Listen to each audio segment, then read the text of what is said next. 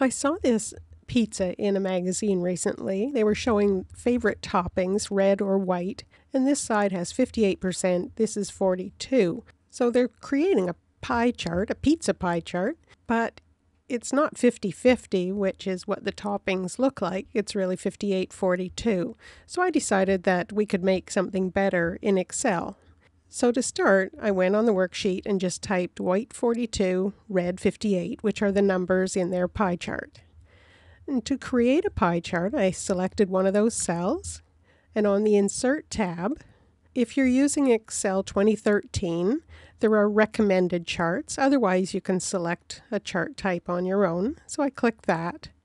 And because there are only a couple of numbers, it's suggesting a pie chart would be a good way to do it, and that's what I want. And I'll just press Enter to confirm that. And now we have a chart that's quite wide. I'm going to make it a little narrower, more of a square.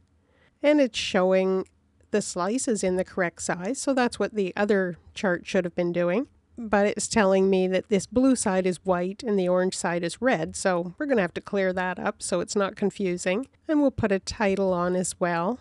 And I would like big numbers in the middle of the chart. So the first thing I'll do is change the chart title so we know what we're looking at. Instead of just saying chart title, I'm going to type favorite pizza type. So I just click on the title and then drag over the text that's there and type my new text.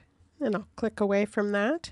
For these slices, I would like to have a big number on them, so I'd like a data label.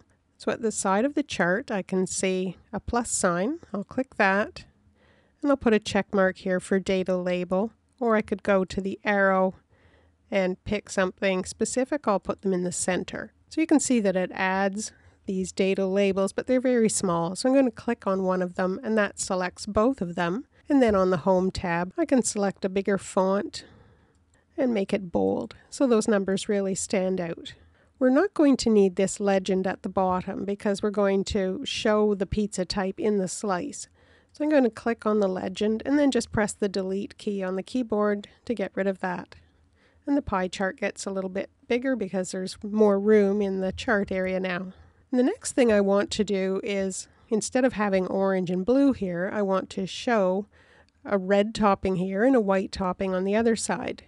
And if I go back to the original chart, I used Snagit, which is by TechSmith, and it's a screen capture tool, and I created a little square file that has white topping and another square file that has red topping. Save those as JPEG files, and I'm going to use those on my chart.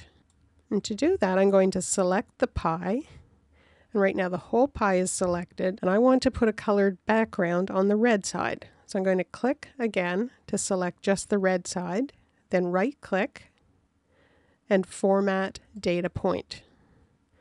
So in this window, I want to go to the Paint bucket, which is the Fill and Border, and I'm going to put in a picture. Now, because I've used this picture before, that's the one that it pops up. But if you're doing this for the first time, it's not going to automatically put one in for you. You're going to click this File button, and then go and find the picture that you created for the red topping and insert that.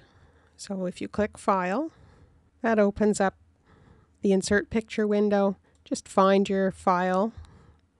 Once you've found it, mine is Pizza Pie Chart 3, and click Insert.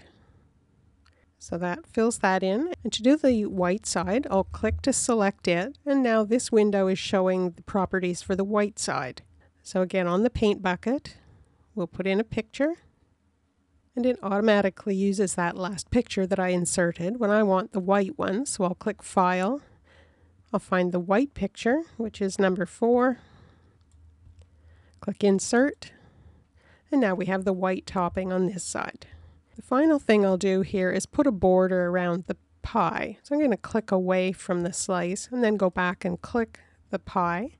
And again on this bucket, I'm going down to Borders, and I'll put a solid line.